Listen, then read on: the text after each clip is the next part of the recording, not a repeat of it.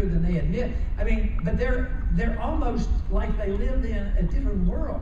The military's down, the morale is down, the money isn't there. They're going looking for a couple more wars to fight. Yeah.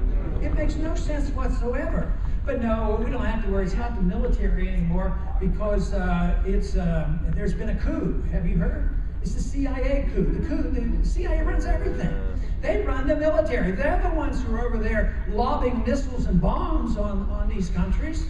It's not even the military that does that. The CIA runs this. And of course, the CIA is every bit as secret as the Federal Reserve. And yet, think of the harm that they have done since they were established since World War II. They are a government unto themselves. They're in businesses. They're in drug businesses, and they take on dictators. We need to take on the CIA. Yeah.